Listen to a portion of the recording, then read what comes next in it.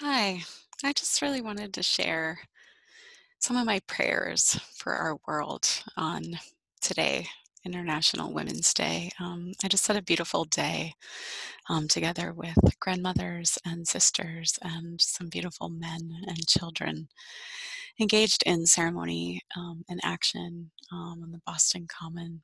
And for one part of the ceremony, we were in a processional marching um, down from the commons to some powerful women's statues down in the central part of on Comm Ave. And as we made our way through the commons and the gardens, uh,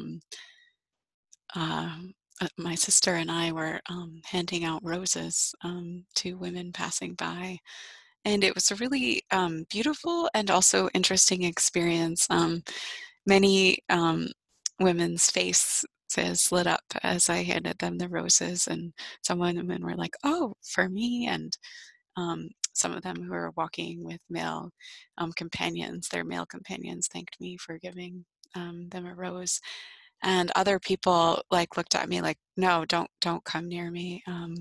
I don't want that," or kind of pushed me away, kind of unsure, unclear about what was happening. And I mean, just to tell you, I was on the side of a long processional of women who were singing and praying, and who had staffs and flowers. So many people were drawn to the power of the ceremony, and we collected some people as we went because we welcomed everyone in to join us. And so many people said to me, "Oh yeah, I thought this had to do with International Women's Day."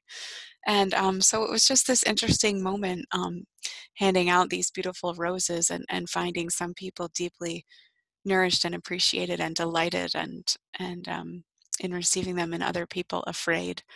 Um, and who knows, some of that fear could have to do with what's happening right now with the coronavirus, or maybe something else. But it just brought me, really deeply to this prayer in my heart for the world.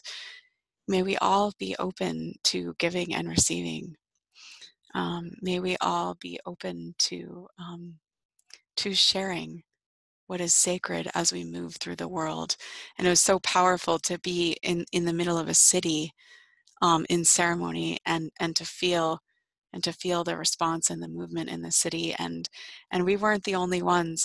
As we were getting started, there were a group of Chilean women gathered in the Commons for International Women's Day, and I know there are women gathering all over the planet today, blessing our planet. And we were there in solidarity and at the request of the Zapatista women, who had asked that women all over the globe gather today. So yeah, I just wanted to share that and to send out so much love and deep care in these times where we're afraid, and where we're feeling like maybe we should step back from connection. And we all have to find our own way through this, and definitely be safe. And I'm washing my hands a lot, and taking preventative herbs, and I'm taking this very, very seriously.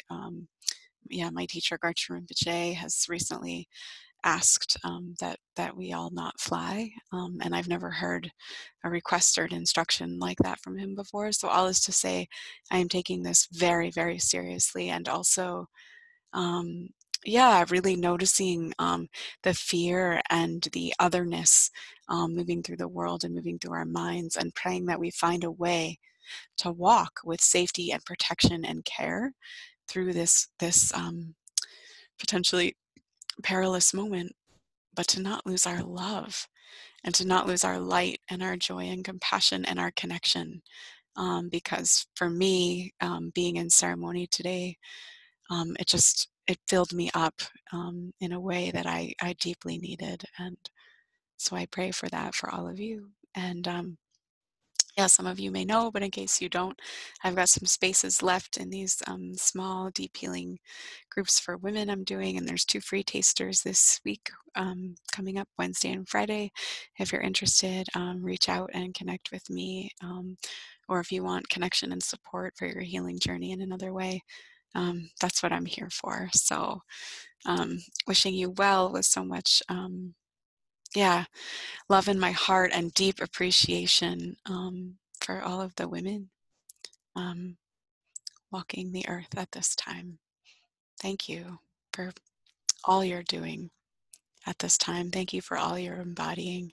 Thank you for your journey and for your struggles and for your joy and for your wisdom. And I wish you all the best in your path.